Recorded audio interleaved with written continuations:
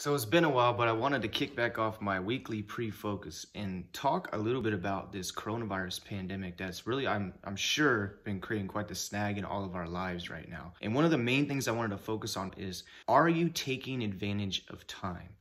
You know, in the real world, the regular world, before all this stuff happened, let's say January, around December, Christmas time, like we were all out bustling about, driving everywhere, going to work, shopping, preparing for travel, stuff like that. And now we're at a legit standstill. You're not going to work.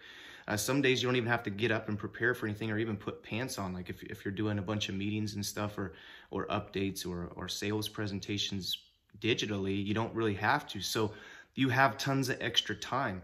What are we doing with that time as business owners, as thought leaders, as entrepreneurs? Are we backsliding? Are we going back to old ways before we tasted success, before we found fulfillment, before we started serving customers, or before all this stuff happened that's hindering us? Are we looking for innovative ways to make money or overcome or serve our employees or help the industry, our competition, strengthen the industry itself, enhance the marketplace? Or are we wallowing? Are we complaining? Are we worrying? Are we cost cutting? Are we overreacting? Are we assuming? This is where really the wheat gets separated from the chaff, you know, the oil from the water. This is where the good, strong, quality businesses rise to the top and the ones that are chasing revenue sink to the bottom. Now, during this time, you know, there's tons of ways to take advantage of that time. Learning, education, analysis, reflection.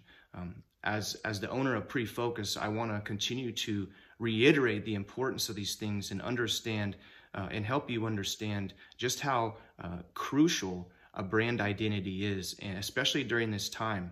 If you're wavering, if you're not consistent, if you're all over the place, or if you're untrustworthy, or your future looks really sketchy moving forward, then you have to understand you got to face that. You got to pivot. You got to grab hold of it. You got to do something. There's a lot of people pointing fingers right now and blaming others for problems, but it's a tremendous opportunity to be a part of the solution. Guys, as business owners, as CEOs, as marketing managers, small businesses, all these things, even nonprofits, we have an obligation and responsibility to this country to lead. And one of the best ways to lead right now is to take advantage of your time.